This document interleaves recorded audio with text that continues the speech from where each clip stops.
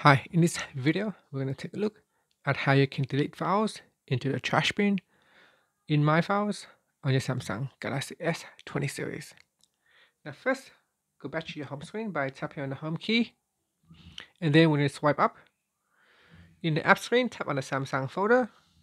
Next, tap on My Files, and in My Files, you want to tap on the home button at the top here in the navigation, and then go to the folder that you want to remove the files. So I'm going to go into internal storage and go into documents. So I'm just going to go back. I'm going to go into the copy folder and I have some of the duplicate files that I want to remove. So I'm going to touch and hold to one of the files to go into edit mode. You can continue to select multiple files. So here I will select 5 files that I want to delete. At the bottom here, you can tap on the delete button.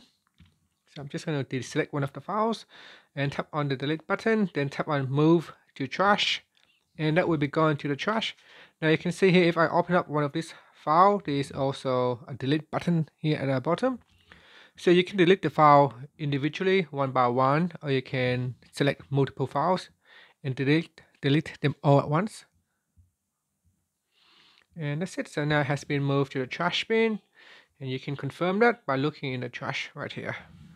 And that's it. So that's how you can delete files on your Samsung Galaxy S20 series.